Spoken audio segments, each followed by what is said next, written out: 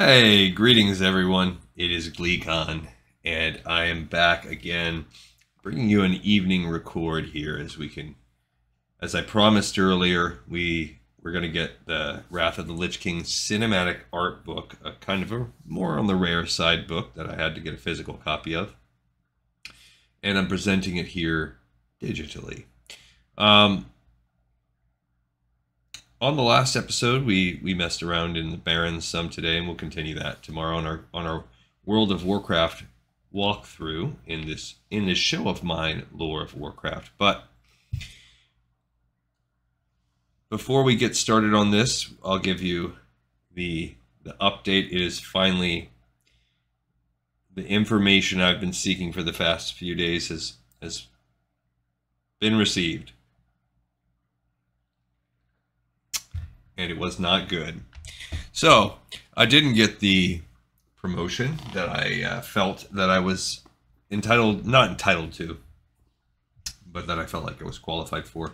And I want to apologize to you guys for starting on this, and I'm going to make every effort that I can to drop those type of things from my conversation. So I mentioned a lot about where I would be, the highs and the lows, the different possible paths that would come out of this. And I don't want to make any knee-jerk reactions, but I will say in the kind of gut punch wake of that, after I collected myself, I decided to pop on. I've been farming that harvester, and as soon as I pop on, lo and behold, you know who's sitting there waiting for old Glee Console, the harvester. And I don't know if there is such a thing as signs or anything, but I'm going to take that as a sign that maybe I should be focusing more of my effort and time, attention into this, which gives me so much joy. And I hope that any of you guys listening out there, just hearing me ramble, gives a little bit of joy to you too. And I hope, if nothing else, maybe the seeing someone, sometimes misery loves company, and just to see someone go through a rough patch, that there can be something cathartic about that. So all that being said, life's still pretty good, and I'll be seeking some clarity. But I did go and I started a Patreon. I haven't published it yet. I'm going to get things going after I get back from taking a couple weeks up in the mountains and really get my head clear. I'm going to come back and pour a lot of changes into this show. I'll start diversifying a little bit. I think I'm going to start up a Discord, start up a Patreon, start up a Reddit, maybe start up a Twitter, or an X, all for this channel, and start offering some of these things like these digital uploads and stuff on some subscriber packages. There's the Assassin's Creed journey that I'm going to begin on that too. I have a lot of that all ready to go, planned out. I've done spreadsheets on that and gotten pretty much all the materials already, and I'm excited to start that journey. And I'm happy to be here with you guys to end my day with a nice little session looking at a really cool book. So without further ado, thank you so much for tuning in. Let's get started. So we're in the middle of the kind of finale section of this book, and this part is called RGB lighting, and the lighting is cool. It says most digital images as they appear on a computer screen are broken down into 3 channels: red, green, and blue, RGB. An individual character model, for example, when rendered, is a composite of these 3 colors. Likewise, all lighting effects shining on the model are also a synthesis of these channels. In order to get their color and lighting effects as exact as possible, as well as to save time during the production process, BFD will render these final images so that each light will contribute to one channel. This way, they can be further adjusted and tested after rendering, rather than having to go back and re-render a figure just to make minor tweaks to lighting, which could take hours. This separation of the 3 lighting channels allows the compositor to fine-tune their influences on the scene. Adjustments can be made on the fly, testing out various solutions in real time to arrive at a final color and lighting scheme through a more dynamic process. Sorry for the stumbling over the words. It's kind of small script, even though I have it pretty zoomed in. Look development. On the opposite top, we had the RGB lighting composite. Opposite bottom were some RGB lighting layers. There were red, green, and blue from left to right layers if you want to rewind if you're interested in that. And above and right, look development studies for lighting and background. So you can kind of see maybe subtle differences in the background particularly. Besides designing lighting on a technical level, finishers also work to light the scene in a more traditional aesthetic and cinematic sense by embellishing sequences with layers of shading and lighting effects in a general process known as look development. Look development also encompasses adjusting color and intensity, as well as the placement of lighting and shadow, making it a somewhat loose process of setting the right mood for a scene.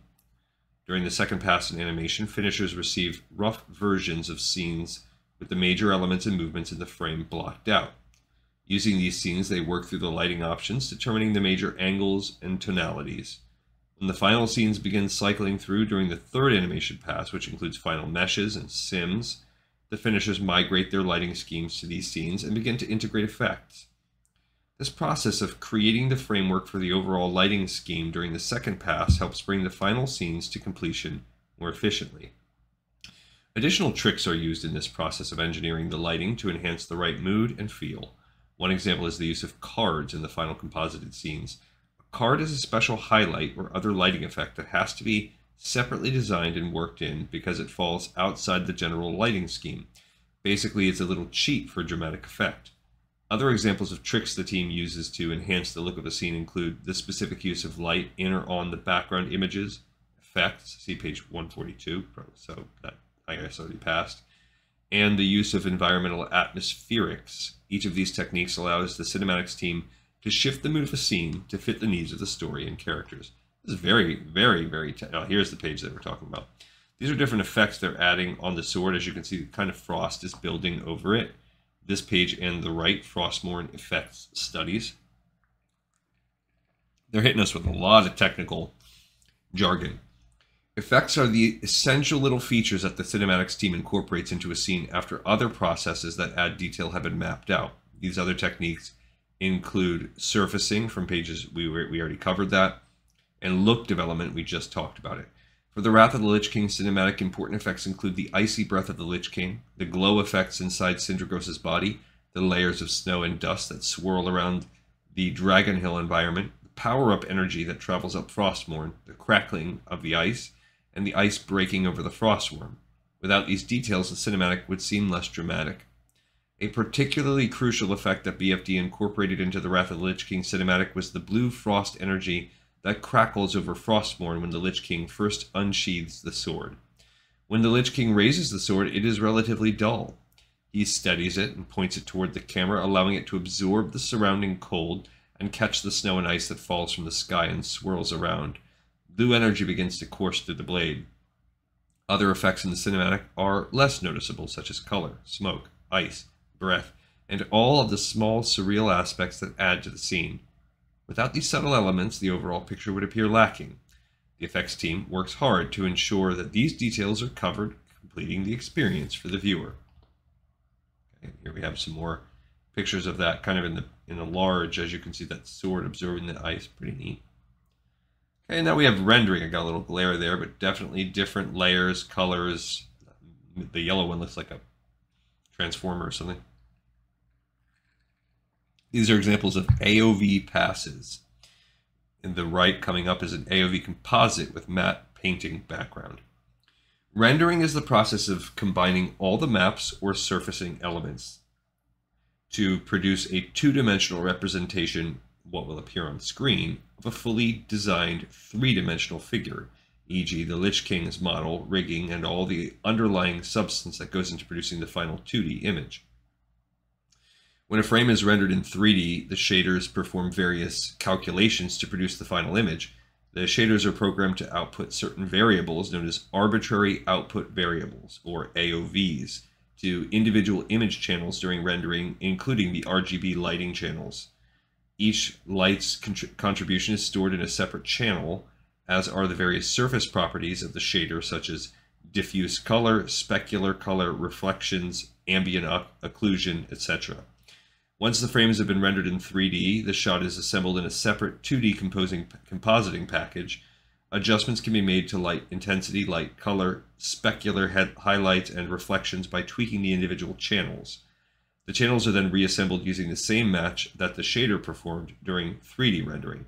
This process allows for many changes to be made quickly without the need to re-render the full 3D scene.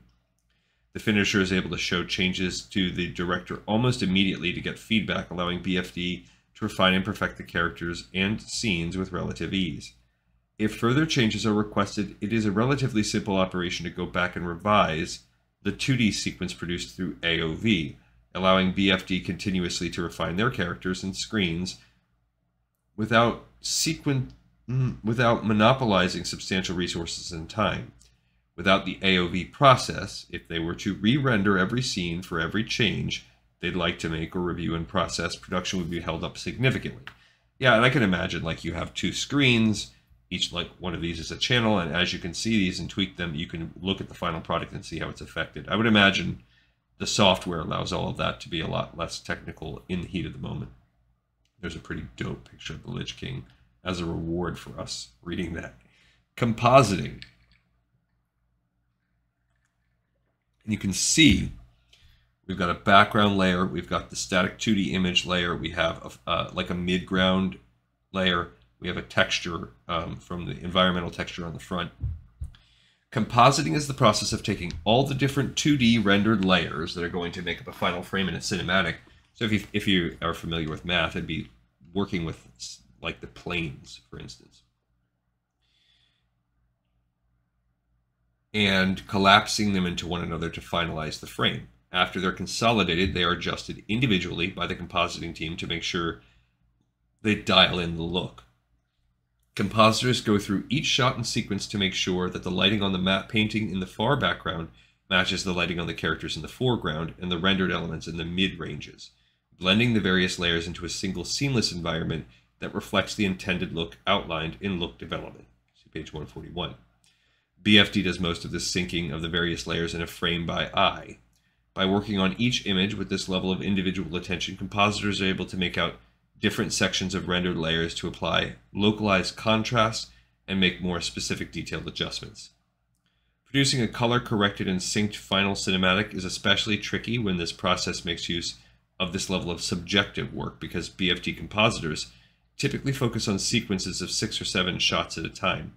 All of them work within a set of general specs or ranges, but a final master sync has to be applied at the end of the compositing phase to make sure that all these segments match. And here you have that was a composite layering exploded view, what we just looked at.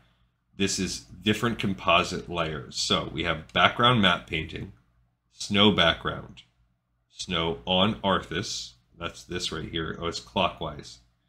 Foreground snow, the final composite image, foreground mist, Lich and Frostmourne, oh that's this one right here, with all AOVs and surfaces. So this is the foreground mist right here. It's pretty cool. And here we have the Northwest Sinfonia and Chorus records the Wrath of the Lich King score at Baxter University Chapel in Kenmore, Washington. It's pretty cool. Oh, we must be getting near... Oh, maybe we're not. I was going to say we're getting near the end. This looked like credits, but no, no, no. They're lyrics. Cool. The World of Warcraft, Wrath of the Lich King, the lyrics. O Thanagor, O King. Then there's a solo. On Karanir Thanagor, long live the king. More Ok Angalor, may his reign forever. More Ok Gorum Palam Raval. May his strength fail him never. Choir Roman Alga Balog Al Enthu, first in battle, last in retreat. Korok Naboda, even in death, I got a Korok there. Ha, Ma, Da, ma, ergo eu draco modo, which is Latin. Raise this dragon now. I don't know why they have Latin. I guess they speak that in the World of Warcraft universe. Mok ok gorum palaam, may his strength fail him never. Mor ok kroval angolor, may his reign last forever. Thanagor, king. Mor ok gorum, may his strength. Palaam ravel, fail him never. Specto sum presenti, Latin, see his power. Caligo, Carlum, I can't read it. More Latin, darken the sky. More ok kroval angolor, may his reign last forever. Karanir Thanagor, long live the king. Karanir Thanagor, long live the king. World of Warcraft, Wrath of the Lich King, the script. When he's on the throne, my son, the day you were born, the very forests of Lordaeron whispered the name Arthas. Drawing Frostmourne, my child, I watched with pride as you grew into a weapon of righteousness. Casting his spell, remember our line has always ruled with wisdom and strength, slamming sword into the ground, and I know you will show restraint when exercising your great power. Shadow over army reveal, but the truest victory, my son, is stirring the hearts of your people. Pan in, close up. I tell you this, for when my days have come to an end, you shall be king. That's actually pretty freaking dope, and if you think about the way they had to write that line by line with the images of the movie, pretty dang cool. I think we need to treat ourselves to watching this cinematic at the end. I think we have to. So, and we'll watch it again later, but we got to watch it one time. Sound. 3 main sound features immediately stand out when watching the Wrath of the Lich King cinematic. Taranis' voiceover from Arthas' past, the epic orchestral soundtrack, and the sound effects. Voiceover. When BFD decided they were going to craft a narrative piece about the Lich King's journey to Icecrown to raise Sindragosa, they also knew they wanted to be able to evoke the Lich King's rich backstory of Arthas so they could underscore the stark contrast between the good that Arthas represented in his youth and the ultimate evil he has become. They chose to do this by ironically juxtaposing imagery of the Lich King's present with corresponding lines spoken by Taranis, Arthas' father, in a voiceover audio track. Soundtrack. The orchestral score to the Wrath of the Lich King cinematic exhorts listeners to join an impending battle and celebrate the coming reign of the Lich King. The music for the score was recorded by the Northwest Sinfonia Orchestra and Chorus, conducted by David Saby at Bastyr University Chapel in Kenmore, Washington. This location is used to perform and record all of the World of Warcraft music, which is composed by Neil Acree. This use of a single composer, a contingent of established performers, and a regular verse venue has created a consistent, instantly recognizable soundscape that says World of Warcraft. Sound effects. In the Wrath of the Lich King cinematic, the sound of the Lich King's hand clearing the frozen ground to uncover Sindragosa's resting spot is the sound of a hand brushing snow-covered ice. Likewise, the noise of heavy boots tromping across the ice was dubbed in for the Lich King's tread. To get these distinct noises, the sound department used Foley work, non-designed or found natural sounds. Once recorded, these sounds were incorporated into the temporary mix and adjusted in the final mix to make them stand out. Additional sound effects composed in sound design during the post-production were used to blend perfectly with these core sound effects. Here's a picture of the team, the Blizzard film department, and the Lich King awakens Sindragosa coming up. Now we're on the epilogue. He's saying, "Rise." So here we are at the end of a look at what goes into making a Blizzard Entertainment cinematic. The process has changed quite a bit over the years, especially as technologies have advanced, and the cinematics team, also known as the Blizzard Film Department, has continued to grow. Throughout this evolution, the goal has always been the same: to amplify the stories of the Warcraft, StarCraft, and Diablo universes and provide what the team hopes is a visual reward for the dedication gamers have shown by buying and playing Blizzard Entertainment games. There is an overarching look and feel to all Blizzard Entertainment cinematics that has been carefully crafted through each successive release. Maintaining this look and feel while establishing new standards of quality challenges the team to push boundaries with each project it undertakes. As each piece needs to be bigger and better than the previous one, it forces the team to refine the production pipeline on an ongoing basis and work on developing skills while maintaining an awareness of evolving CG film production tools and techniques. The Wrath of the Lich King cinematic was no exception to the Blizzard standard of quality. It was a great collaborative effort that involved all of the departments, as well as many artists and technicians. This is a pretty tight-knit group. Several of the members have worked together at Blizzard for many years, and the team has continued to grow. The new members have each brought a unique sense of character and a level of expertise that have made the team stronger and better equipped to reach new heights. Speaking of new heights, the cinematics team, along with everyone else at Blizzard, believes that the Wrath of the Lich King cinematic pushes the envelope again as far as cinematic storytelling where World of Warcraft is concerned. However, the ultimate verdict lies with the players. As much as the team enjoys working on a cinematic, wrapping one up and hearing what everyone has to say about it is equally rewarding. At the same time, there's always another project on the horizon, and with it, another opportunity for the team to raise the bar for itself yet again. It won't be easy, but as with every other department within Blizzard, the cinematics team wouldn't have it any other way. And there we have the dual sword. Here's the colophon. We're not going to read that. It's just the different people that are part of the cinematics team. This is the back of the book itself. The leaf, the in-leaf. World of Warcraft, Wrath of the Lich King is set in the bitterly cold continent of Northrend. For millennia, few adventurers have dared to explore this unforgiving land. Ooh, typo in the leaf. Yikes. And few still have survived to speak of its grim denizens. Apparently, they forgot to edit this. Several years before the onset of the Third War, however, Northrend fell under the sway of a terrifying threat, the Lich King. Formerly an orc shaman named Ner'zhul, he had since been warped into a spectral being of unfathomable hate for the living. Discovering that he now possessed nearly limitless necromantic powers, the Lich King created an immense army of mindless undead who were forced to carry out his will. This army came to be known as the Scourge, for the Lich King intended to use it to scour humanity from the face of the world. But the Lich King's plan did not end there. During the Third War, he manipulated Arthas Menethil, the Crown Prince of Lordaeron, into taking up the runeblade, another typo, Frostmourne. In doing so, the prince lost his soul and abandoned all that he had sworn to protect. Murdering his father, King Taranis II, Arthas became the Scourge's foremost champion and defended the Lich King. Since then, one part of his mind has continued to direct the Scourge while the rest of his vast consciousness dreamed. Now at last he stirs upon his frozen throne. Aided by the frostworm Sindragosa, the Lich King is growing in power, gathering horrific new followers and preparing himself for a final campaign against the living.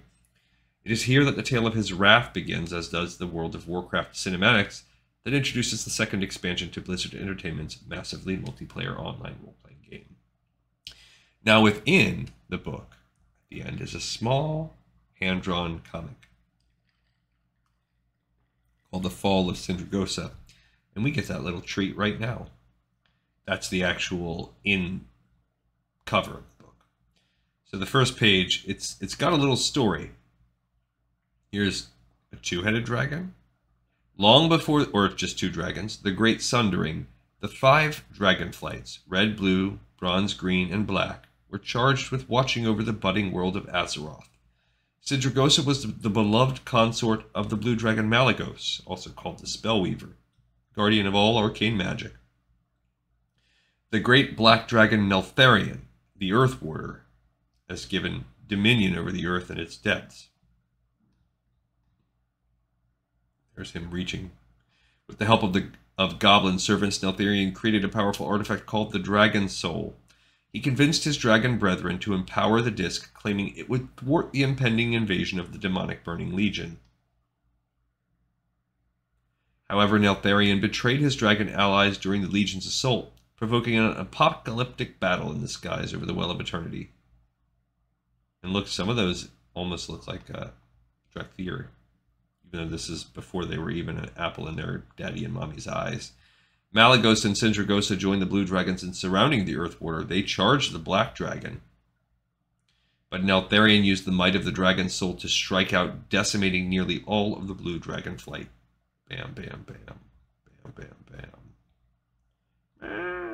The blast hurled Sindragosa far across the land, deep into the frozen north.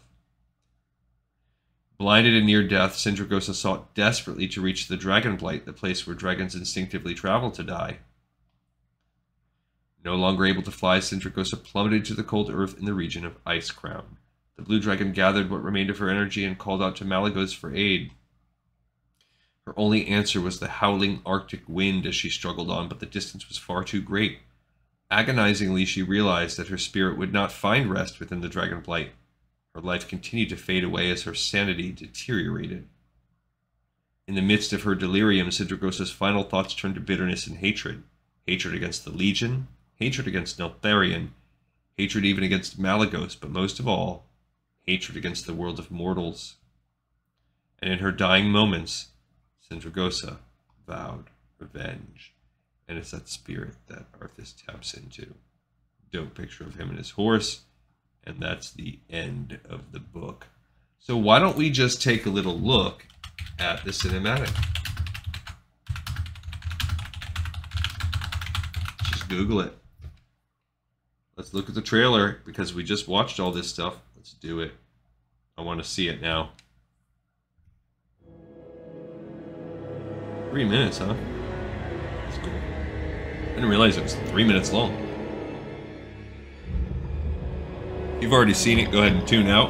I'm just going to fanboy. The day you were born, the very forests of Lordaeron whispered the name Arthas. The script we just read.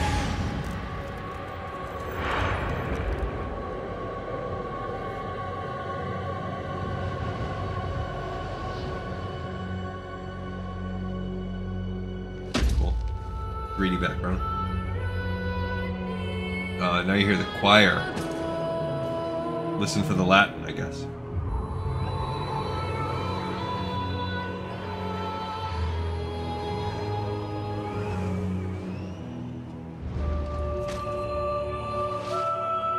That was the sound they got. Found sound.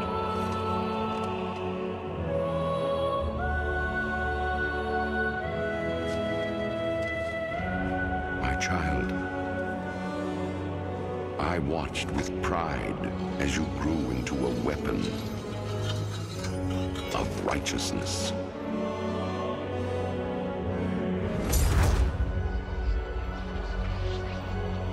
This is the dope image we've looked at. Our line has always ruled with wisdom and strength. And I know you will show restraint when exercising your great power. Dope.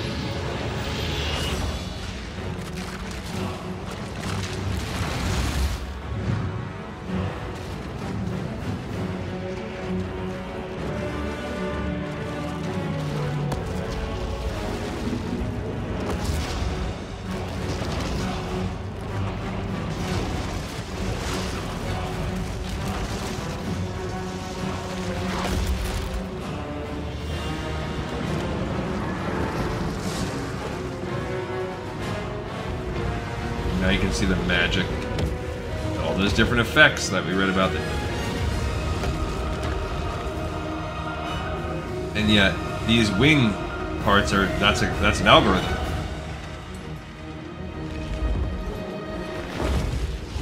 But the truest victory, my son, is stirring the hearts of your people.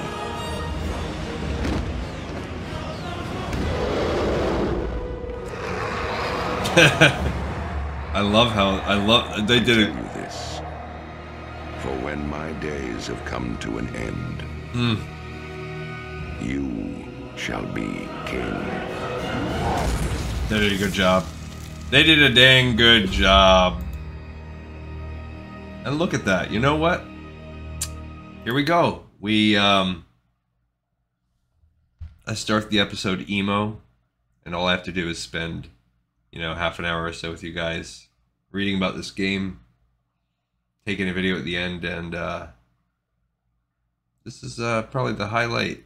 This is just good. Get my harvester drop. Life is good. And I thank you guys for tuning in.